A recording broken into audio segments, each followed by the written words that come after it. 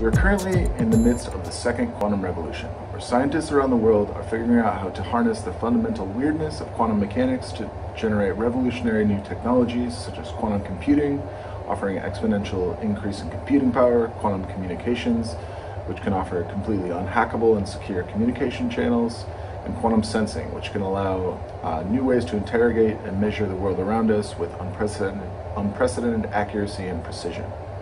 Now, in order to enable these technologies, we need a new range of quantum hardware components. Now, in our group here at the University of Technology, Sydney, we specialize in single photon sources. So these are quantum sources which emit a single particle of light or a photon at a time.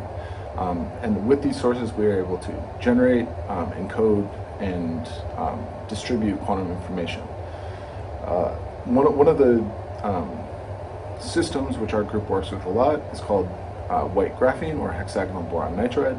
Now, this is a two-dimensional material, and defects within this material are crystal imperfections such as a missing atom or an impurity introduced into the lattice can act as a source of single photons. And so one of the things that's been hindering progress in utilizing HBN for scalable quantum technologies is our lack of knowledge about the defect itself. What is the structure and nature of this defect emitting these single light particles?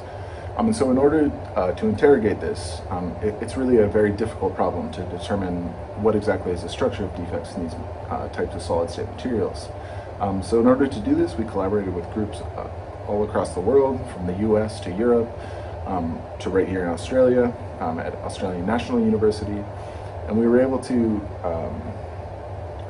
introduce selectively defects into the material, specifically carbon atoms, which can be integrated into HBN during the growth process or introduced after growth.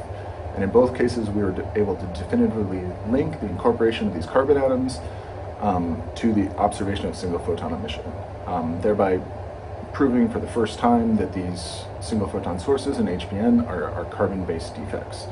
And so this is really important as it allows us to reliably fabricate and will accelerate the progress of research within this field. Excitingly, we were also able to discover and demonstrate for the first time at room temperature that these HBN defects host spin, or spin-carrying defects.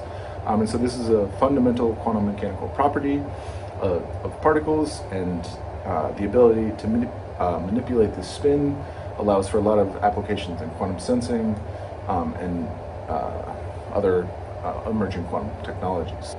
So we believe and we trust that our new research will accelerate the investigation of HBN as a source of quantum single photon emission, and our further understanding of this defect responsible for this emission will allow for the integration into developing technologies.